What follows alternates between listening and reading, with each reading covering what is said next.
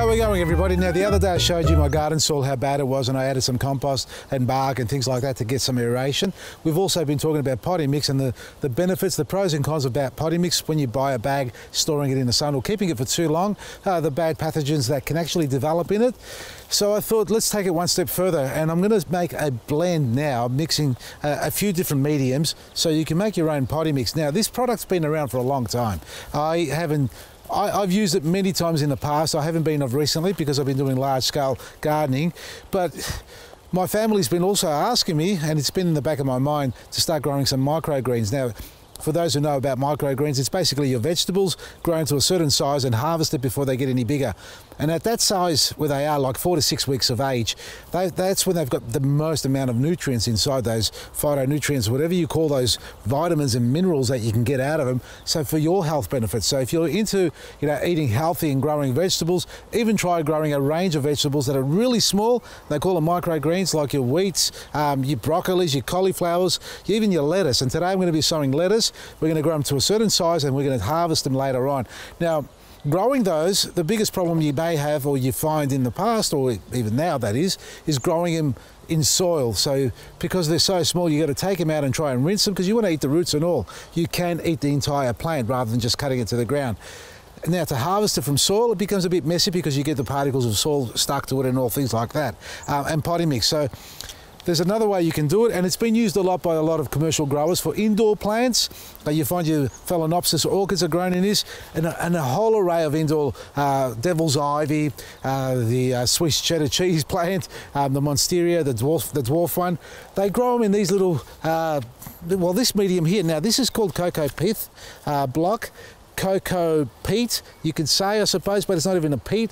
It's the actual coconut husk. It's a byproduct from the coconut fruit itself. It's a sustainable product. It's not a new product that's harvested or farmed from the ground and that's causing any adverse reactions to the environmental world. This is a byproduct from the coconuts, and it's been broken down. It's been milled down to a smaller size and then compressed into these blocks. Now, this is a brick.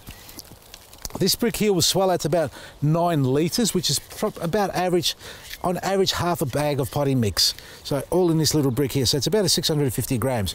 All you need to do is add 5 litres or so of water to this and watch it swell out. But I'm not going to do this one. I'm actually taking it out of the packet, but I should have taken this one out. I'm going to do this big monster here, the gorilla. This thing here weighs 5 kilos, and you'll get about 70-80 litres of potting mix or growing medium. Let's call it growing medium, call it potting mix if you like. And that is equivalent to 2 bags, if not 3 bags of potting mix. And you can blend it, so it doesn't have to be straight in this. I'm going to do a couple of things. First, we're going to swell it out, show you how it swells out. If I can get this open. All right. So it takes a few minutes to soften up and for the water to absorb into it. And this will take approximately 30 litres of water to get it to its full swelled out and usable state. So a nice wheelbarrow if you have, and then simply just pour water over it.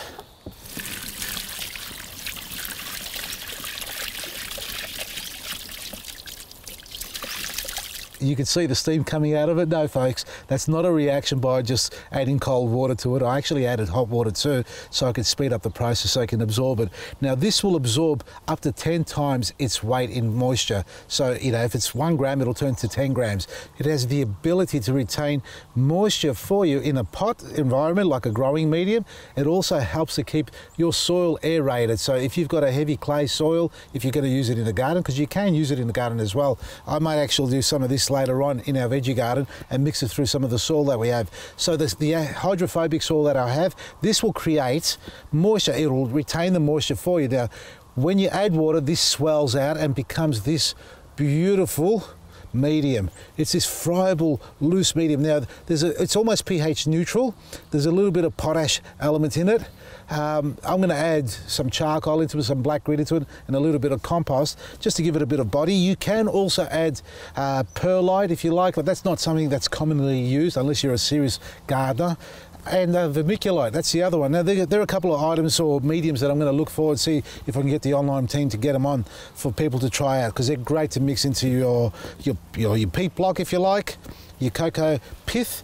Now this is also very similar to those little buttons that we have online, the Jiffy pods and the peat pots.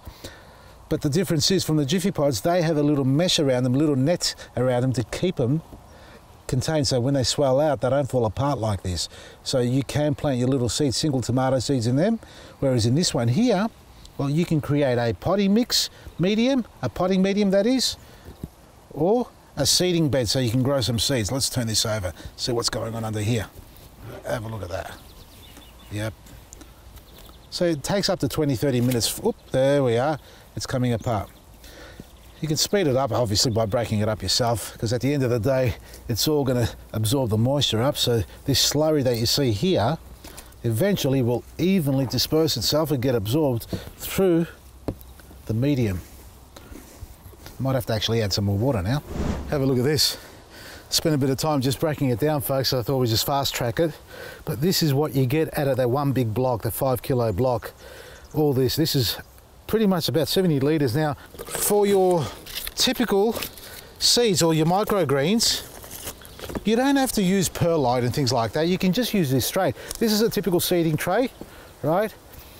It's, like I said, it's got a neutral pH on it, well, about 6, let's say. It sits around there, maybe slightly acidic. You don't have to add anything to this for your microgreens. You can grow it straight into a mix like that. So in a little seeding tray, this is what you get your local garden centres. Ask them for them, they normally give them away, they might sell them to you. And all you need now is just to sow your seeds in. I'm going to put some lettuce seeds. I'm using my seed sower, a little hand sower. I think I've got about 1,000 seeds in here. Sounds like a lot, but it's not when you're harvesting them as a microgreen. And if you haven't seen one of these before, they've got a little opening, regulated opening, so they're different size depending on the size of the seed you're going to sow. And this being the lettuce seed, it's going to be either the number 1 or number 2 opening. I'll stick with the number 2 because I don't mind it falling quite freely, because we're just going to harvest. We're not going to be separating this later on. Just evenly spread it. See how it's just spreading it beautifully evenly everywhere? How cool is that, huh? You can go over it a second time if you've got little gaps. Now with this stuff here, you don't really need to press it down. I mean the seed, that is. So when I water it, it should actually flatten itself on its own. But if it doesn't, you can sprinkle a little bit more over the top just to cover the seed. And remember, the seed's so small it doesn't need to be deep at all. Just a dribble of each in a little bottle. So we've got the Eco Butch and the Liquid Gold. That's how little you need to put in, it's only a litre. And the bottle top sprinkler, folks. Give it a shake and spray it on. See how it's pushing it into the cocoa pith? It's flattening it out. And if you've got any seeds sitting above at the end after you finish hydrating it, just go around and push them down like that. It's really soft and it's spongy. It's beautiful. Keep this in a nice warm spot, not too hot. Being lettuce and all things like that, it doesn't really need a lot of heat. But if you really want to speed up the process, obviously a little mini hothouse, if you have, or windowsill, garage window, or facing north against the wall. That's all you need to do with that. So that's how you can sow your little microgreens and harvest cleanly, because there's no soil, there's no pathogens. No pathogens or, you know, bacteria or anything will grow in this stuff unless you start blending in your manures and things like that, which is what we're going to do next to create our little potting mix. Now I'm not going to do all this because there's a lot there, so I'm only going to show you an equal amount of the cocoa pith with the pure charcoal that we have here. It's a good amount there. I know it seems like a lot, but that's what we use. A small handful of black grit, a small handful of worm castings, maybe 2. I love this stuff. And you can use compost if you make your own compost, or animal manure. Make sure it's aged. You know that I've got my chickens and the pine shavings, so I'm going to put a couple of handfuls of this stuff in there too, like that there. Now again, once you start mixing it, if you find it's still too coarse or not enough, add whatever more of what you need to give it a good balance. It's looking really good, folks. Now this is the alternative to buying potting mix, if you know what I'm talking about. You can make your own like this, straight in the pot, transplant your seedlings, and in actual fact, that's what I'm going to do with some of my seedlings. I'm going to try it out, see how good my little mixture is.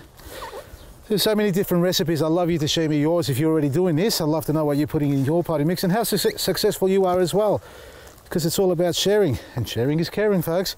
And this is my little blend there. Have a look at that. How cool is that? It'll hold together, but as a potting mix, you need it to drain freely. That's what you need. Now that there would be ready for some seedlings, some tomato seedlings, in a grow bag or a grow pot. Put some of that stuff in there. Check it out on our website, folks. We've got the Coco Pith bricks and blocks, the small ones and the large ones. This is what it starts like, and this is what it ends up like at the end once you hydrate it. Now you can do all sorts of things with it. Pot up your indoor plants so you've got no soil running through the base of the pots, so you're not doing it inside, or do your seedlings, or even your little microgreens. And at the end of the day, you can dig it into your garden. It's all available at Vasili'sGarden.com. From me, Vasili, Maresi.